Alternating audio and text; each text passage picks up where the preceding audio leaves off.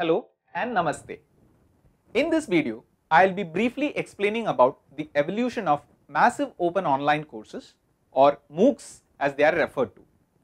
Though there were universities and initiatives that focused on distance education much earlier, the arrival of internet in the 1990s had also brought in the opportunity for increasing access of education through online learning. The Alliance for Lifelong Learning, a non-profit initiative started by Oxford, Yale and Stanford University in 2000, is one of the earlier initiatives that tried to offer courses at scale through the online medium. Soon, others had also joined similar experiments at multiple levels. An example is an individual effort by the Utah University professor David Wiley, who offered his semester course online. This had 50 participants from around 8 countries. Some more examples of scaled up initiatives include the MIT OpenCourseWare, Lynda, Khan Academy, Stanford Online, peer-to-peer network. But the most widely talked about experiment in the massive open online course was the course Connectivism and Connective Knowledge offered by Stephen Downes and George Siemens in 2008. The course was offered with the underlying philosophy of connectivism, where learners worked with distributed content using multiple technology features like content aggregation, wikis and web pages to learn from each other.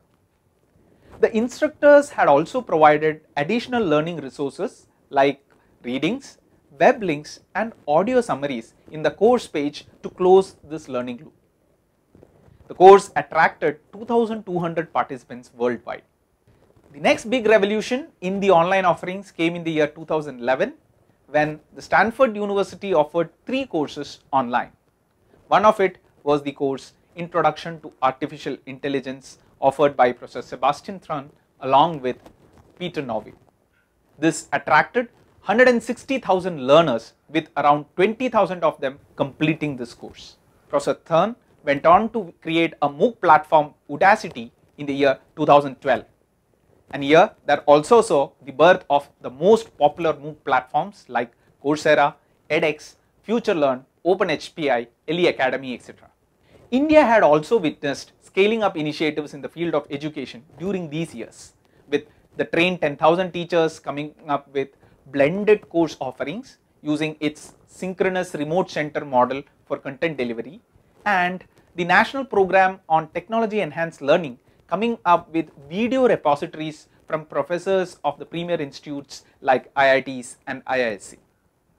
Thus, MOOCs had become a common word by 2012, and the advantages of these courses in terms of access and flexibility that it provides for learners, along with the scales that it can reach, were widely appreciated by everyone.